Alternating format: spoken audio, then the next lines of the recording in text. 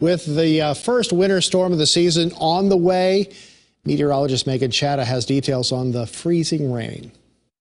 Many parts of KELOLAND are seeing the first winter storm of this season that started this morning. We have a blizzard warning for north central South Dakota, winter storm warnings, and winter weather advisories stretching out from there. Southeastern KELOLAND will see rain showers and maybe even a thunderstorm. The atmosphere is colder than the surface. As precipitation falls, it depends on how large the warm section is in the atmosphere for which kind of precipitation reaches the ground. For rain, the warm section stretches all the way to the surface.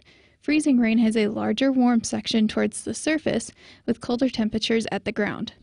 This creates a space for the precipitation to melt and refreeze before reaching the ground. This is a major threat in KELOLAND for today. A smaller warm section in the middle of the air creates an area of sleet. All cold air in the section creates the snow.